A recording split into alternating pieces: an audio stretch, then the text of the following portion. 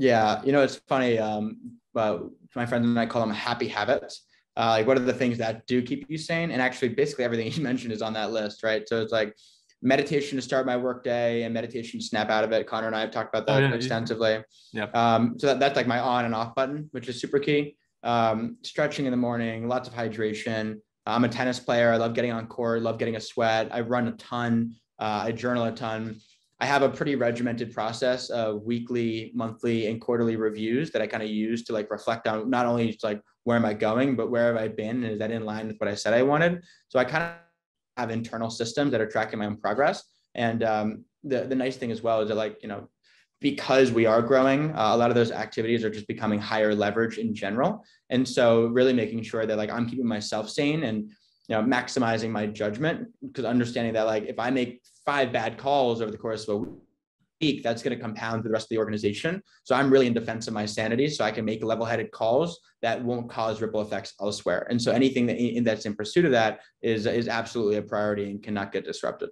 You're also a very high energy person, like in a good way. Because I feel like I don't know, if you're a festival company CEO and you were low energy, like that's like terrible. And also like just being the CEO of a team, like having all that energy, not only like do these habits I think make you happier, they probably also like give you the energy to like go and say like, oh like damn, something just hit the fan, like as happens in every single business, and like having the energy to be like, cool, let's step up to the plate and like let's solve this.